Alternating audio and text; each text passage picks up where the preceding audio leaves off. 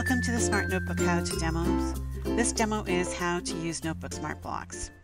As you can see, I have my notebook file open to a new page. On the left tabs, I'm going to select the Add-on tab, and then I'm going to select Smart Blocks. This is a great tool that you can use to get your students to interact, and you can assess your students' understanding of math operations. First, let's show you how to use Smart Block with your pen. I'm going to drag and drop the addition block to my page. At the top, I'm going to select a pen, and then I'm going to write the number 3, and then draw a line from the 3 to the block.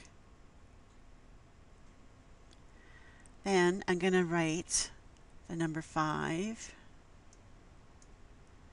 and draw a line from the 5 to the block.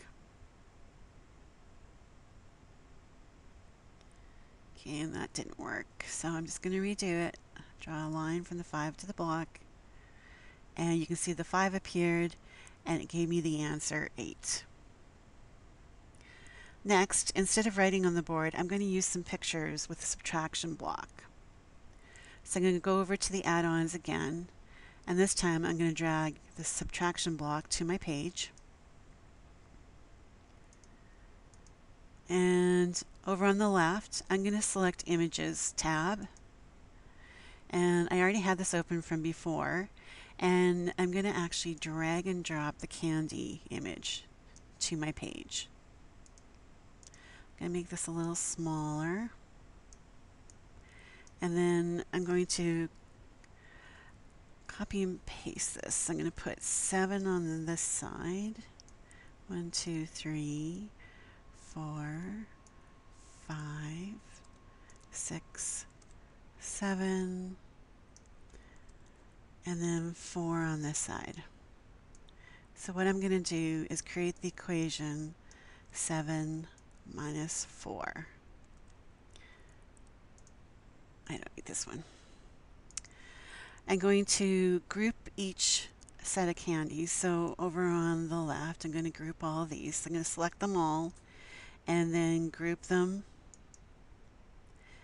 And then on this side, do the same with this set of 4 candies. Oops, sorry. Select them all and then group.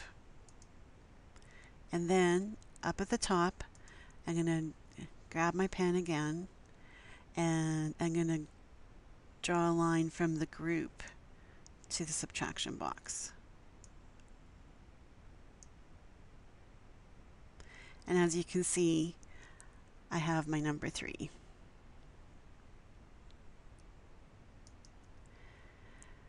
Next, I want to take this answer 3 and I want to use it in another equation.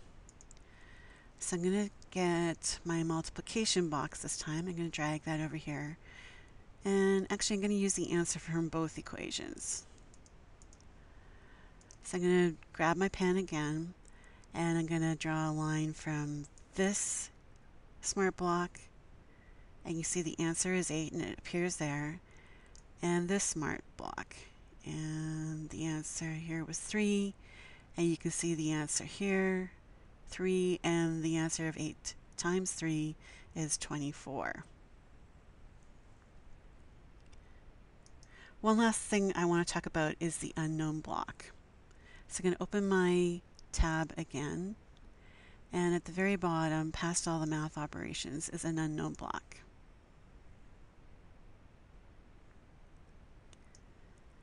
Now what I'm going to do is I'm going to draw a line from the answer 24. So I'm going to drag that here. You can see 24 appears. And then I'm going to draw a line from the number 3 that I wrote here. And I'm going to drag that here. And it gives me the number 8. And then you can ask your students, what operation is this answer for? Thanks for watching this demo. Check out the other demos in this How To demo series.